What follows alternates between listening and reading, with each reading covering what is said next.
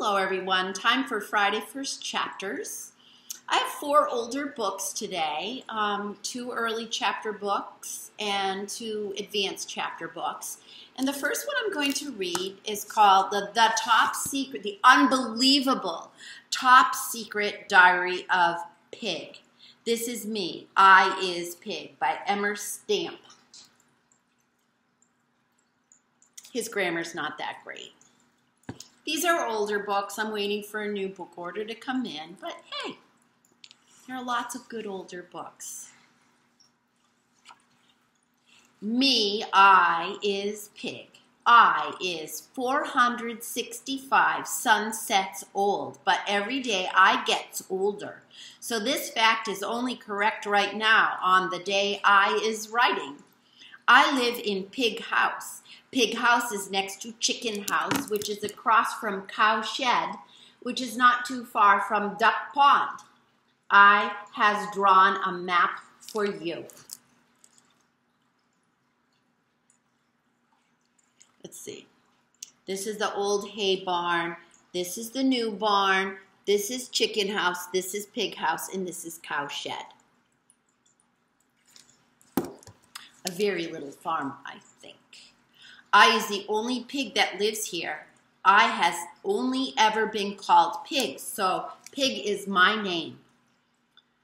I is a very lucky pig. Of all the animals in the yard, I think that farmer loves me most because he is always giving me lots of yummy slops and lots of special back scratches.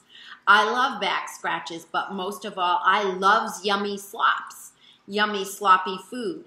I loves my food. I dream about food a lot.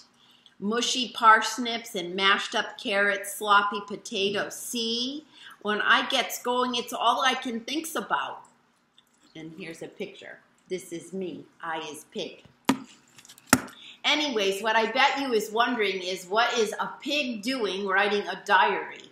Well, it's simple, really. I often go sniffing around the garbage cans that farmer leaves out by the main gate. I go snuffling in them to see if I can find more slops. But today I didn't find no slops or scraps. I found this little book in a very chewed old pen. And I thought to myself, wouldn't it be fun to keep a diary?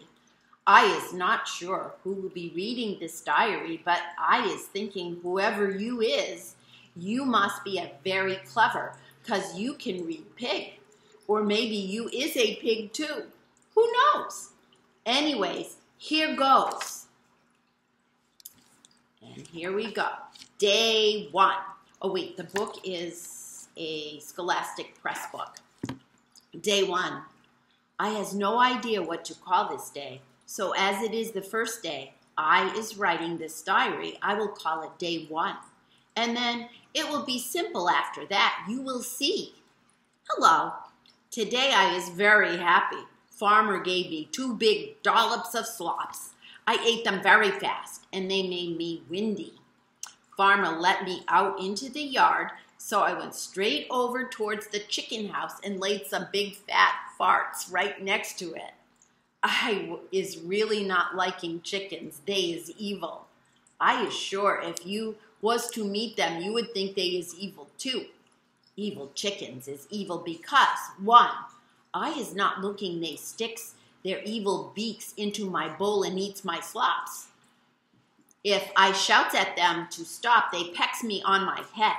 They has nasty, sharp, evil beaks and it hurts. 2, when cow lies down to sleep, they hops on her back and does little poos all over. So here's some different pictures showing what Pig is talking about. All over her, they thinks this is very funny. I think this is very nasty. I wish cow wasn't so nice and would poo on them. 3, they steals my friend Duck's special duck food. Farmer gives it to him in a bowl. But as soon as Farmer isn't looking, the evil chickens push Duck out of the way and eat it. Duck pretends that he doesn't care, but I know deep inside he does. 4, they has nasty, evil little eyes. They is very black, like little dark holes that is made of pure evil. I is not liking their evil little eyes. They makes me feel scared just looking at them. Once I had finished stinking up the chicken house, I went over to see Duck. Duck is great. Duck is very likes me. Duck. I likes Duck very much. If you met Duck, I knows you would like him too. There used to be more than one duck, but one night Fox came and ate them all up. Fox ate Duck's mom, his dad, and all his brothers and sisters, and Fox is very nasty. He made ducks very sad. Fox liked to eat hens and ducks. I knows what it is like not to have a mom or dad or brothers and sisters because I got taken away from mine when I was very little and brought here to live with Farmer. So I made an extra special effort to cheer Duck up. Me and Duck is best friends now. Duck says I is like a brother, only I don't have feathers or funny flappy feet. Duck always makes me laugh. Duck lives in a little shed in the middle of Duck Pond. That way Fox can't get him, 'cause Fox can't swim. Mr. Fox is not so clever now. Duck is very clever. He speaks lots of languages. He speaks pig, chicken, cow, sheep, and farmer. This is much better than I can do. I can only speak duck. It's a lot like pig. Just listen to the noise of a duck talking and the noise of a pig talking, and you will seize what I mean. And I speaks a little bit of cow and sheep. I can't speak any farmer, but I can understand a teensy-weensy bit if I listens really hard and concentrates. I hopes that you can read pig, otherwise you won't be able to understand a word that I is writing. I can't swim, so I sits on the side with my trotters in the mud and waits for ducks to come over. Today, Duck told me that he thinks the evil chickens are planning something. He says that last night they were up very late in the chicken house, way past lights out. He said they didn't come and steal his food today either, which means they must be up to something, because they always make time to steal food. Duck told me I should eat less. He says that way I will live longer. But I says if I don't eat so much, then I will shrink right down and be a mini pig. Duck says if I is small, Farmer will keep me longer. But Farmer is very happy when I eat. Duck is silly sometimes. At the end of the day, Farmer came and put me back into pig house. He gave me one of his special back scratches and made a very happy noise. Farmer likes me big. Duck is so wrong. I is going to make myself as big as I can. That way Farmer will love me more. And there he is, dreaming about food.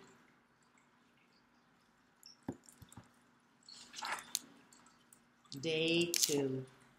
So if you want to find out what Farmer's going to do with Pig and what's going to happen with Duck and the others, you'll have to check the book out. The second early chapter book I have is called The Middle Kid. How many of you are a middle kid? I am the youngest of the family. And my sister and brother always said, Mom and Dad liked you best. It's not true. All parents love every one of their kids best. But this one's about being a middle kid by Weinberg. Not fair. Life as a middle kid is no picnic.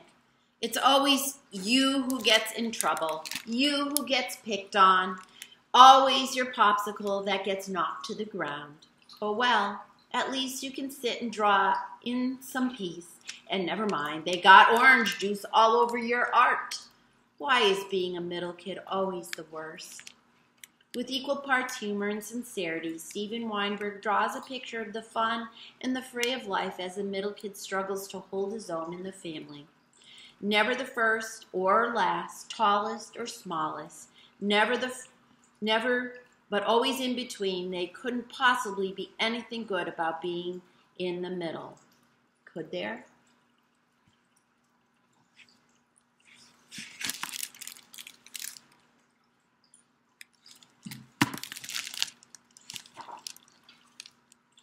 The book is a chronicle book. Chapter 1. Good morning. Today, this year. Dear you, this is a book about me, the middle kid. You might ask, hey, what is a middle kid?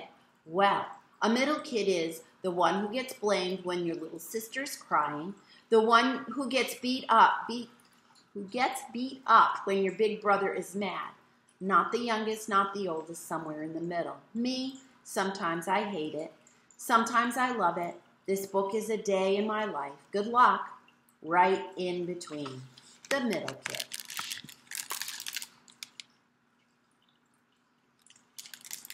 The alarm's going off at 6:59 a.m. Snore, sniffer, wah, snore, snore, snore. Good morning. And that is how I wake up today.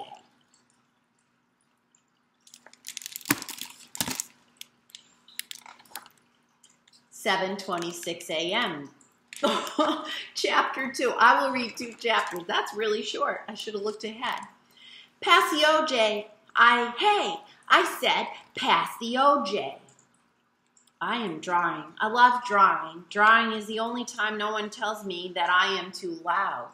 Orange juice. I want more milk, Mommy. I want the milk, says the younger sister. I am drawing a castle. It has 2 big towers, strong walls, and a moat with tigers. Castles need to be super strong. They are always getting attacked.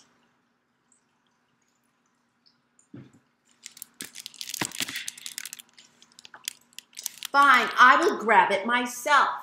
See what I mean? Attack from both sides. The life of a kid in the middle. Mom! There's the orange juice all over everything.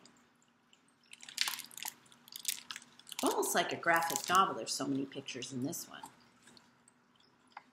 I'll read one more chapter. They are so short. Chapter 3. You gotta be tough. This morning my big brother tells me, you gotta be tough. I yell. No, he says, you are loud. Loud is not tough. I turn around. I have things to draw. He grabs my shoulder and said, I will teach you how to be tough, because I am tough, and I have your back. That might be the nicest thing he has ever told me.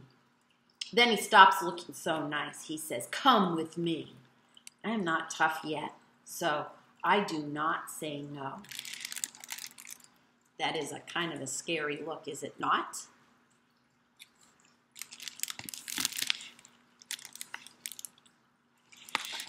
This is Grandma's truck, says my big brother, pointing to a scary old box.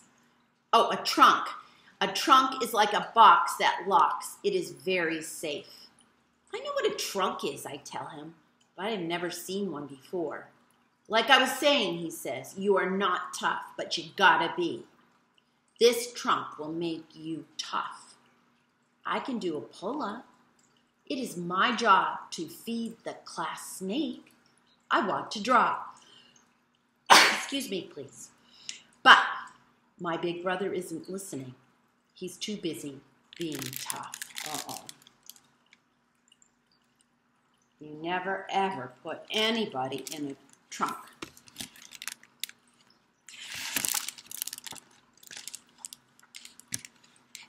He's too tough. Let me out!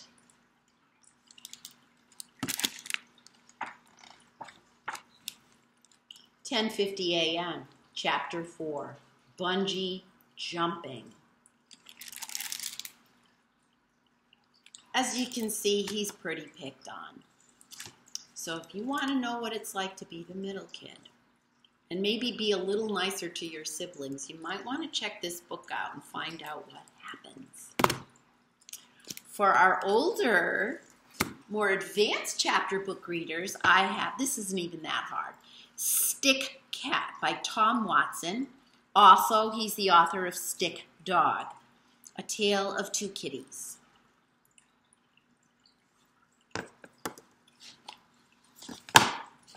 There's a new pet in town, and it's called Stick Cat.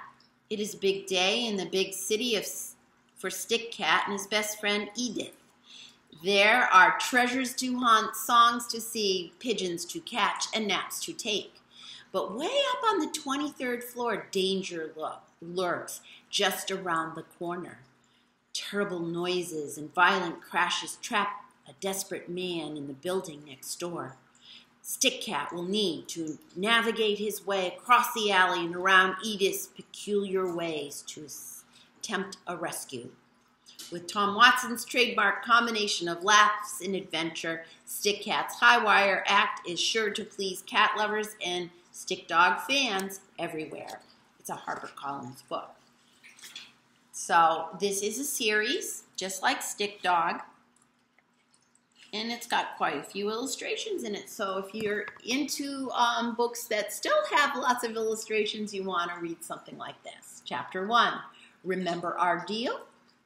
Do you remember our deal from the Stick Dog books? You know, how you're not allowed to hassle me about my drawing skills and stuff, and how I am allowed to go off in other directions now and then. I'm glad you remember because I have a bit of a situation here. I need to go off in a way different direction. And here's the new deal.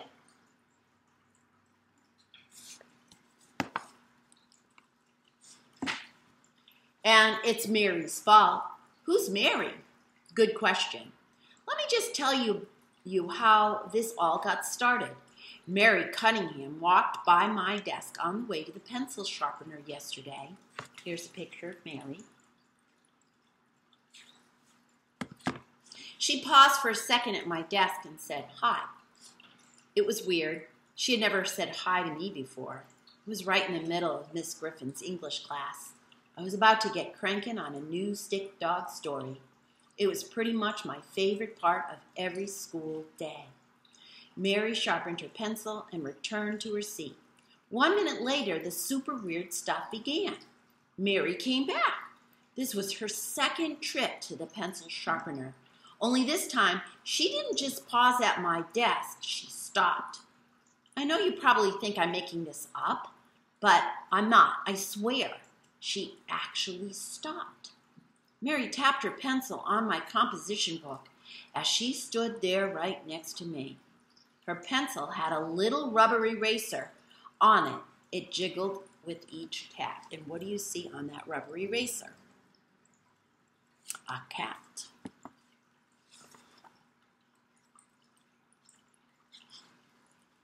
She has cat everything. Her folders and book covers have cats on them. She has cat sweaters and pencils and socks. I've noticed her talking a lot about her cats, Francis and Nora. Can I tell you something weird? I don't know how it happened or when it happened, but something occurred last week or last month or whenever, and now girls are a lot less annoying and a lot more, interesting. And Mary is more interesting than any other girl in my class. She stopped tapping her pencil and looked at me.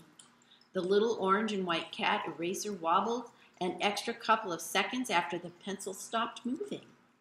Mary stood real close on the left side of my desk. It started to get warm in class for some reason. I wondered if maybe Miss Griffin should open a window. "Are you working on another Stick Dog story?" Mary asked. I nodded. "What kind of food will they discover this time?" "I'm thinking about candy," I answered. "A Halloween story, maybe."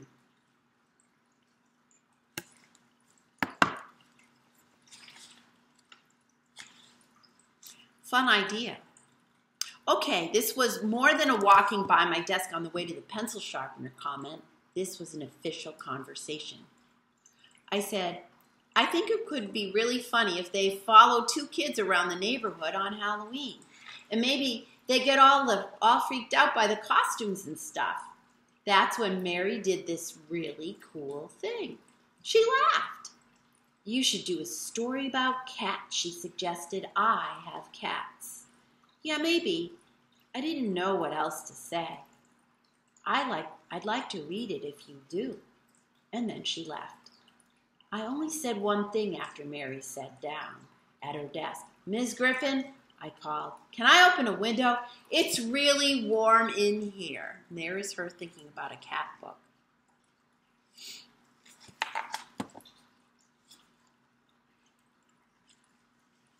Chapter 2, Stick, Cat, and Goose. So he is going to write a book about a cat, and that is why this book is called Stick, Cat, the first of another series. I think you will enjoy them. And my last book is called The Collectors. Original, brave, and addictive, Adam Gidwitz says. He's a Newbery Honor author. It is by Jacqueline West. Look closely. Do you see that marble in the grass? The tiny astronaut with one arm raised? The old-fashioned key in the gutter? Van sees them. Van notices all sorts of things, but usually no one notices Van. He's small, and he's always looking, and he's always the new kid, easy to overlook. Then one day he watches a mysterious girl and a silver squirrel dive into a fountain to steal a coin. And even more strange, they notice Van. Suddenly the world changes for Van. It becomes a place where wishes are real, a place where wishes can be collected, just like his little treasures, a place where wishes can come true. But that's not always a good thing. Not all good wishes are good. You see, and even good wishes can have unintended consequences. And Van is about to find out just how big those consequences can be. Okay. It's a Green Willow book. Chapter 1, Small Things. The spider dangled above the table. It was a large table in a busy restaurant, but it was wedged into the dimmest corner, and the spider's web was strung between the curls of an old wrought iron chandelier that no one ever remembered to dust. A family sat at the table now. 3 grandparents, an aunt and an uncle, a mother and a father, and a child who was exactly 4 years old. The spider positioned herself above the child's chair. She waited there, watching, her eyes glittering like bumps on a wet blackberry. When several waiters trooped into the corner, carrying a special little cake with 4 burning candles on the top, the spider inched a little bit further toward her thread. Down her thread. The waiters and family all sang and cheered. "Make a wish," said one of the grandmothers.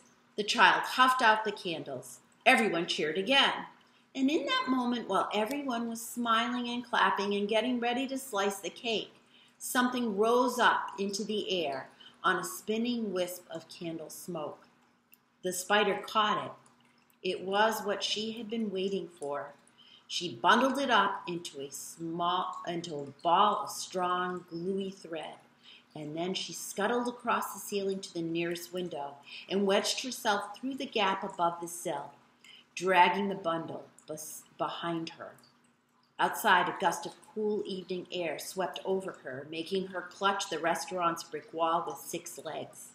But she didn't lose her grip on the bundle. Once the gust had passed, she lowered it slowly, carefully, toward the sidewalk. A gray pigeon hopped down from its perch on the street sign. It glided below the restaurant window, snipped the spider's thread with its beak, and flapped away up the twilight street, the bundle dangling under like a tiny broken pendulum. The pigeon landed on the shoulder of a woman in a long black coat. The woman held up one hand. The pigeon dropped the bundle into it. The woman tucked the bundle safely into one of the coat's many pockets. Then the woman turned and strode off into the shadows, with the pigeon still perching on her shoulder, and the spider squeezed back through the window gap, and nobody noticed the small, strange, terribly important thing that had just happened. That's the thing about small things. They're very easy to miss. This makes small things dangerous. Germs, thumbtacks, spiders, both the black widow that lurks under rotting wood piles and the patient, watchful ones that live in the chandeliers of old Italian restaurants. Most of us don't spot them until it's too late. So it's a good thing for us that someone else, someone quiet and sharp-eyed and also very easy to miss, is always keeping watch. Chapter 2, A Damp Squirrel. That starts off a little bit spooky, I think. It's got a very nice cover. So that is it today, my friends. And if you're interested in any one of them, you can come in and check them out at our library. Thanks for joining me. Goodbye for now.